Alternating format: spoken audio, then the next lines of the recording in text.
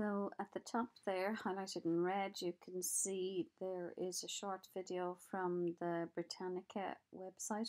So take a look at that before we read down through the notes. It's a nice introduction to Leonardo da Vinci, and will just reinforce the facts, hopefully. Leonardo da Vinci was born in Vinci, near Florence, in 1452. He was the son of a rich notary lawyer and a peasant woman. From an early age, he showed a great interest in drawing and sketching, and he was to become important in relation to the Renaissance, and also became known as the Renaissance man, the symbol of the Renaissance as we know him today. He may have travelled from Vinci to Florence, where his father worked for several powerful families, including the Medicis. At the age of 17, he was reportedly apprenticed to the Florentine artist Verrocchio, who we now know also worked for the Medicis. Here, Leonardo gained an appreciation for the achievements of Giotto and Masaccio. So the learning of the early Renaissance, Leonardo would have gained a knowledge of these and built on that knowledge to develop his own style. You can see here there's two images here. There's a painting of Verrocchio's. It's called The Baptism of Christ. And it's believed that Leonardo da Vinci painted one of the two angels that you can see there in a close-up. Again, please watch this YouTube video on that. You can see I have it highlighted there. It's a Khan Academy, I think, or Smart History, and it's an excellent, it shows you exactly the difference between how we can spot which of the angels is Leonardo da Vinci's and which the rest of the painting is Verrocchio's.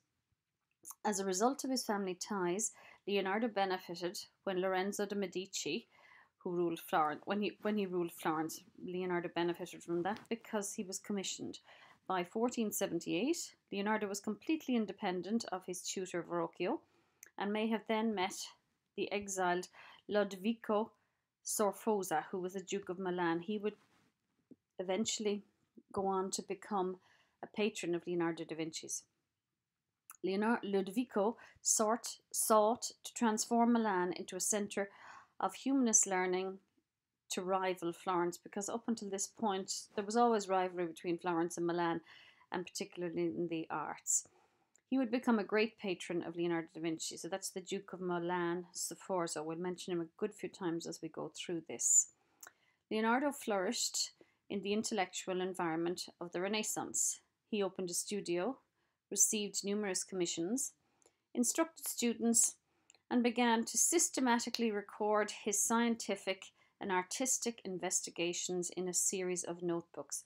Now, there's something like 2,500 of these notebooks. There is an enormous amount of them. A lot of them, interestingly enough, are in the British Museum, and there's a bit of controversy over that. The Italians would like them back. The British are holding on to them, but that's another story. There was recently an exhibition in London, actually, of Leonardo da Vinci's notebooks. Leonardo was an unrivaled painter, an accomplished architect, an engineer, a cartographer, who's somebody who makes maps, and a scientist. He was particularly interested in biology and physics. Initially, he worked and trained in Florence for the Medici family, and then moved to Milan to the Duke of Sforza. But he spent the last years of his life in Rome, and then his last number of years in a place called Amboise in France, where he was a good friend of the King of France at the time. He is died and he is buried in Amboise. Leonardo's passion was as a designer, funnily enough, rather than a painter. While we instantly think of him as he's famous now for his paintings, the Mona Lisa, the Last Supper, all of that. It wasn't his first love. He wanted to be a designer. He really painted, I suppose, to finance his time that he spent on his designs and industrial designs even. He designed numerous mechanical devices for battle, including a submarine, and even experimented with designs for flight. Details of these designs are to be found in all of his notebooks and his sketchbooks.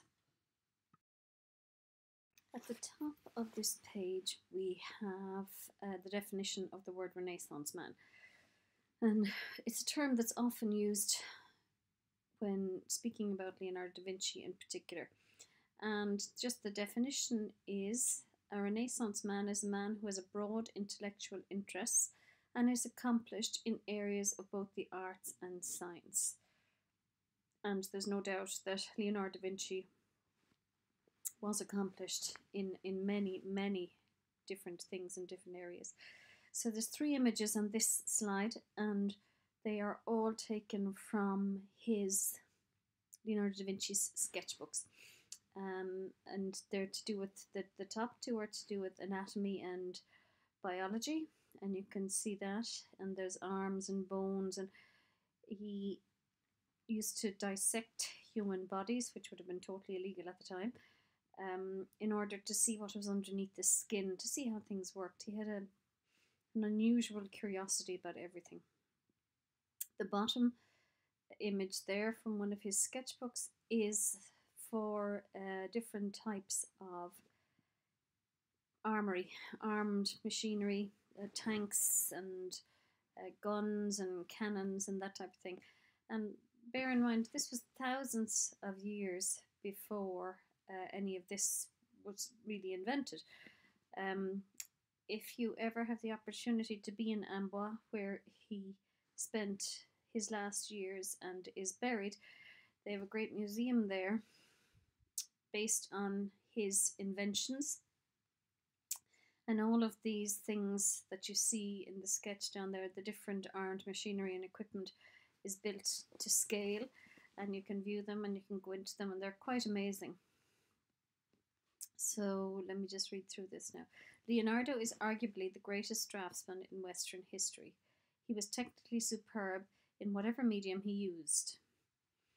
Driven by his scientific curiosity, he studied the world around him in minute detail, making botanical and anatomical studies. This page is one of a number of sheets of drawings by Leonardo da Vinci in which he designed instruments of war. He drew them while working for Ludovico Sforza, the Duke of Milan. Under each drawing, in ink and brown wash, Leonardo has written words of explanation in his characteristics mirror writing. Leonardo's fertile imagination and scientific knowledge are here combined in this creation of war machines for his warlike patron. It is highly unlikely, however, that any of these machines were ever made or used in contemporary warfare. The first 2 paintings of Leonardo da Vinci that we're going to look at are both are almost identical, both of the same subject matters, and both have the same name. And the name is the Virgin of the Rocks, sometimes known as the Madonna of the Rocks. Both paintings identical. Please watch the Khan Academy video that I have put the link there on the top of the page in red. It gives a good explanation as to why we think Leonardo da Vinci painted exactly the same, almost exactly the same subject matter, composition and general paintings, why he did this twice. The Virgin of the Rocks, sometimes known as the Madonna of the Rocks, is the name used for both of Leonardo da Vinci's paintings. Both have the same subject matter and very little difference in the composition except for a couple of significant details. One painting usually hangs in the Louvre in Paris, and the other one hangs in the National Gallery in London. Both paintings show the Madonna and Christ child with the infant John the Baptist and an angel. In a rock, they're all sitting on the ground in a rocky setting, which gives the painting its unusual name. The significant differences between the 2 paintings are in the gaze and in the right hand of the angel. There's a slight difference between the 2, as you will see. There are many minor ways in the way the works differ, including the colours and the lighting, some of the flowers, the flora, and the way in which the sfumato has been used. Although the date of an associated commission is documented, the complete histories of the 2 paintings are unknown really, and lead to speculation as to which of the 2 is earlier. So really what they're saying is we don't know. We don't know which one came earlier, but we're assuming that the presumption is, and there's documentation regarding the commission of the paintings, which lead the experts to believe that the painting in the Louvre, the one on the left, is earlier than the painting in the National Gallery. At the top of this page, we have a definition of the technique sfumato, and it means the blurred outline and mellowed colours that allow one form to merge with another, leaving something to the imagination. There are no sharp outlines. It's all one blends very softly and gently into the other. And just in case I didn't mention it earlier, I just want you to know that both paintings are tempera paint on wood panel, if you were asked about materials. The subject matter.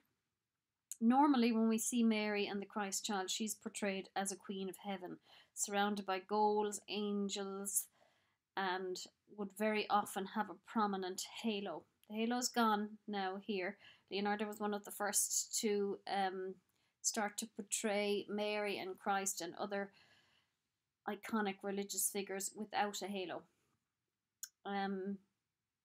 Here, in contrast, we see Mary seated on the ground. This type of representation of Mary is often referred to as the Madonna of humility. Mary has her right hand around the infant St. John the Baptist, who's making a gesture of prayer to the Christ child. The Christ child in turn has his hand raised in blessing St. John. Mary's left hand, great use of the technique of foreshortening, hovers protectedly over the head of her son while an angel looks out and points to St. John. The figures are all located in a fabulous and mystical landscape, with rivers that seem to lead nowhere and bizarre rock formations that recall the Dolomite Mountains of northeastern Italy. The background, no historians have ever been able to say where exactly the background is. They think, like I've said there a minute ago, it's some sort of a mystical place that was from Leonardo da Vinci's imagination. In the foreground, we see carefully observed and precisely rendered plants and flowers. The scene is based on a popular legend about St. John the Baptist. We immediately notice Mary's ideal beauty and the graceful way in which she moves. Figure is typical of the High Renaissance. She's in quite an elaborate pose as well. What is important and needs to be mentioned about this picture is it's what we call a unified composition.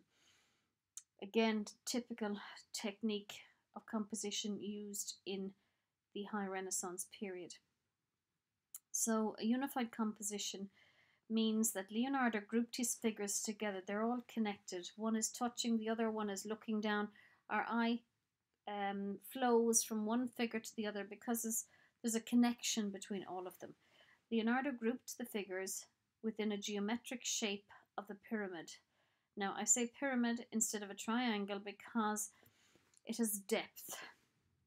It has 3 dimensions as opposed to 2. He also has the figures gesturing and looking and interacting with each other. Both of these innovations serve to fully unify the composition. And a unified composition was a new thing. It wasn't there in the early Renaissance, and we have this picture down below again, which we looked at before.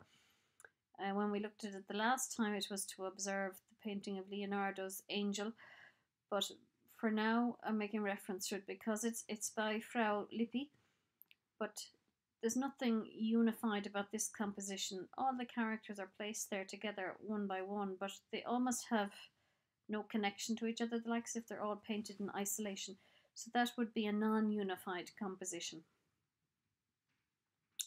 Sorry, it's actually not Frau Lippi, it's Verrocchio's painting of the Baptism of Christ.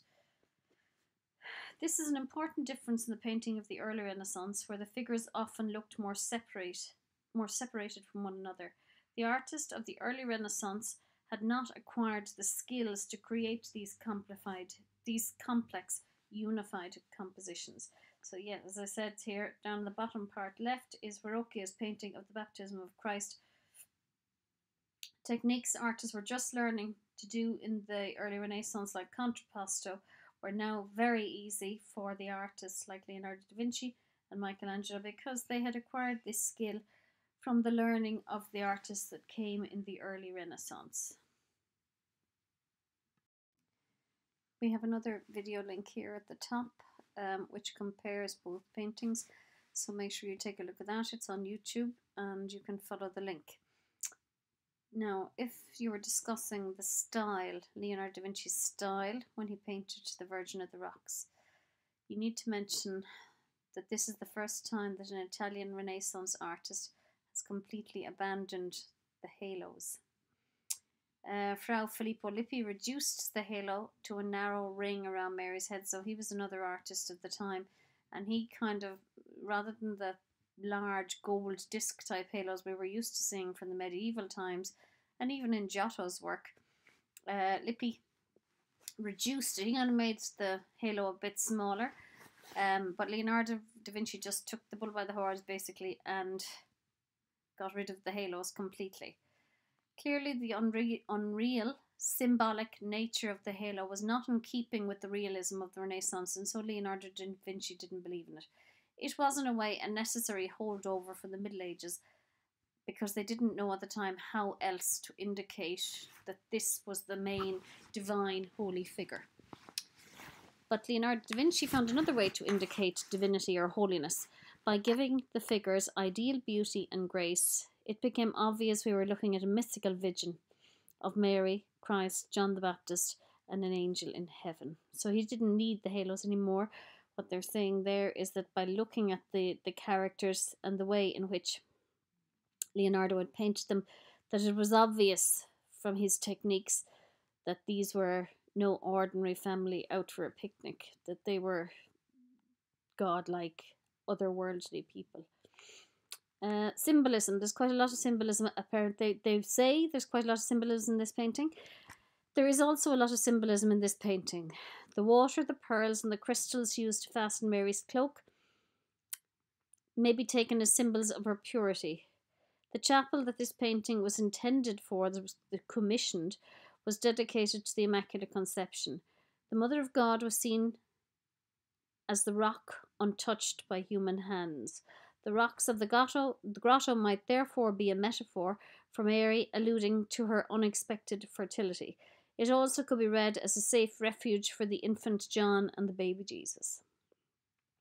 The symbol of protection can be seen where Mary's hand and robes envelop St. John, along with the rocky background as a safe haven. The surrounding landscape seems to shelter the figures in the foreground. The role of St. John in the painting is unusual. A meeting between John and Christ as children is rarely captured in art. There is no record in the Bible of John and Jesus ever having a meeting at a young age. In the books of the Apocalypse, there is an account of Mary and Jesus meeting John in the wilderness during their flight into Egypt. It is possible that this composition refers to that account in the Bible. So that's that on the Virgin of the Rocks. Now I have put in an exam question here, 2015. There was an exam question on Leonardo da Vinci and the High Renaissance. And I'll just read it briefly. Leonardo da Vinci, study of science and nature, as well as his acute powers of observation, led him to create some of the greatest works of the Renaissance. Discuss this statement with reference to the painting illustrated on the accompanying sheet, and in this case, it was the painting of the Madonna, or the Virgin of the Rocks. In your answer, refer to the name of the work, subject matter, composition, technique, and the period in which the work was produced. And there's a breakdown there for the marking scheme. So you can go ahead and answer this question if you want to, or you can wait until we are going to move on next to the Last Supper, and then we will be moving on to the Mona Lisa and the portraits, Leonardo da Vinci's portraits. But we will be coming back to answering this question at some point.